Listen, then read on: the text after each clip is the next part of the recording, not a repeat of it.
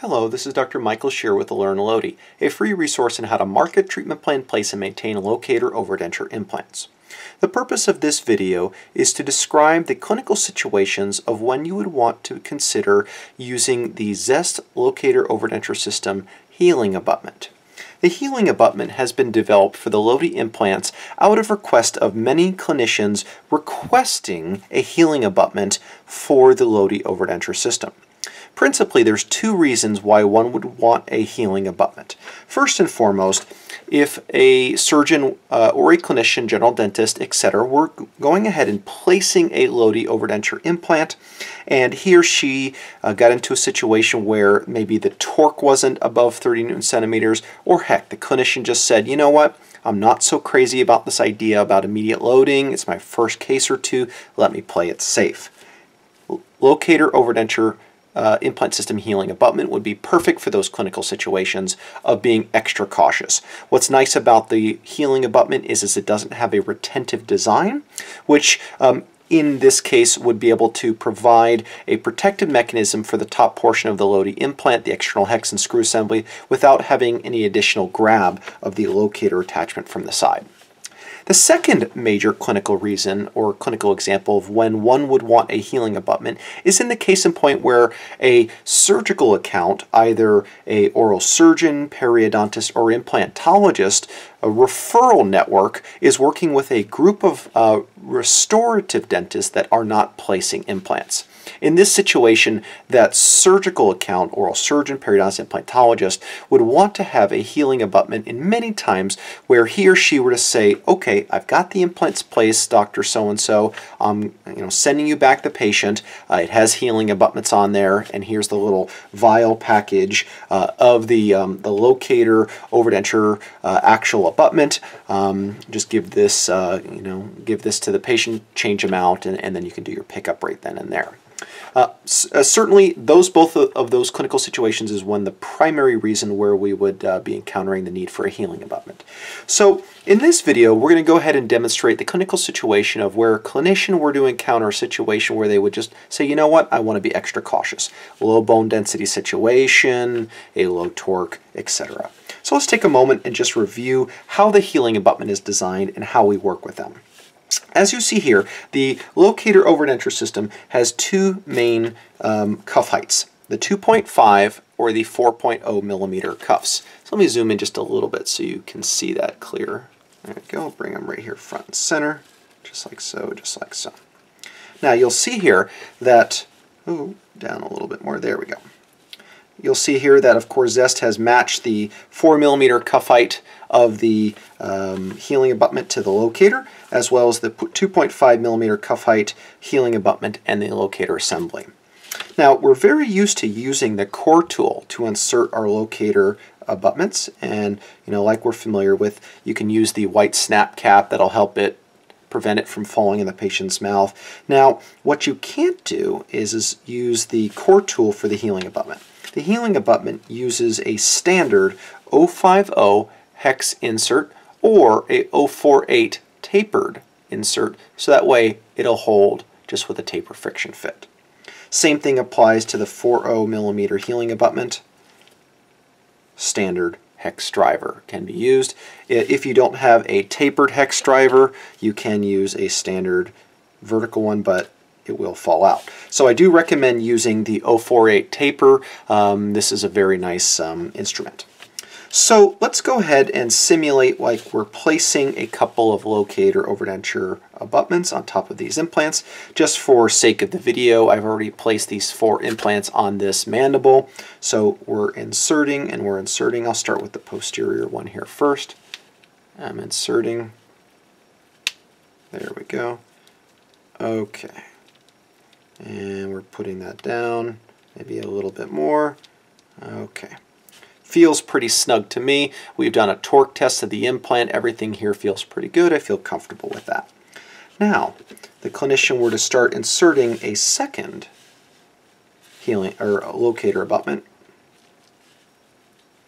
And we're inserting, and then they go, oh gosh, this is spinning on me.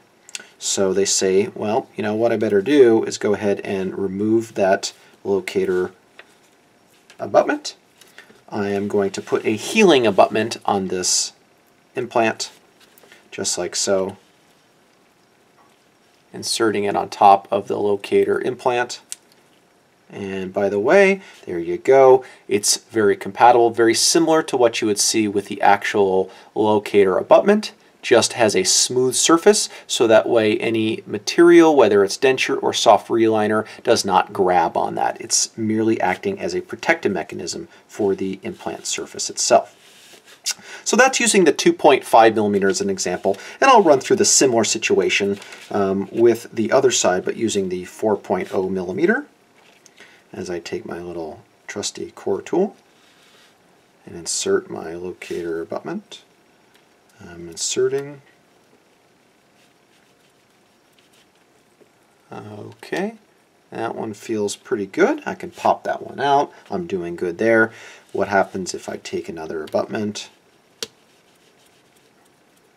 Well, you know, my torque here is not so good. It's a spinner, so let's go ahead and remove that. Okay, implant abutment comes out, and we're inserting the 4 millimeter healing abutment in its place. And nice and snug. Now clearly you can see here that on this mandible I have adjusted the mandible on this side to simulate like I have a deeper tissue situation. Most of the time a clinician will encounter 4 millimeter tissue depth and the need to have a 4.0 millimeter cuff height or a 4.0 millimeter healing abutment in maxillary arch situations, and most of the time the 2.5 millimeter cuff height in mandibular arch situations. So now of course this would not be a real clinical example. What I would typically do here is just go ahead and remove the other one, and we would supplement by placing the other 2.5 millimeter cuff height healing abutment onto our patient. And you can see here that one is definitely, there you go, in place. Okay, and now finally, as I change out this other one, it gives me an opportunity to show you how the healing abutments are packaged. It comes in a closed plastic package like this. As you tear it open here, and you'll see inside of here that you have your healing abutment in a sterile vial, as well as the manufacturer's instructions, as well as all of the information related to the actual abutment. Now your assistant would be removing this and then dropping this onto your surgical tray just like every other abutment. And then at this point you can take your 048 taper or 050 hex and take that and insert it onto your implant. But let's go ahead and we need to remove the locator that's on our clinical example right now. And I'm going to unscrew, unscrew, unscrew, and then the locator abutment comes out, and the 4 millimeter 048 taper or 050 hex 4 millimeter healing abutment is placed on in its place. And now at this point, if you're the surgeon placing these implants or the restorative dentist that's receiving these, you can unscrew them, put on your traditional locator abutments. Or in this clinical example where we're simulating that we have a few spinners or a couple of implants that have less than 30 Newton centimeters of torque, say maybe right around 20, 22, 23. It's clinically relevant because I encounter this not on a regular basis, but enough where I would see the need for a healing abutment like this. The benefit at this point is that you could with ease use a soft liner, fill your denture over the soft liner, and then have predictable soft tissue results, as well as not having that little notch of the locator on the side or the big hole on the center, reducing the chance of micromotion. So this has been a clinical demonstration video, technique demonstration video of the locator healing abutment. I'm Michael Shearer. This is Learn LODI, a free resource on how to market, treatment plan, place, and maintain locator overdenture implants.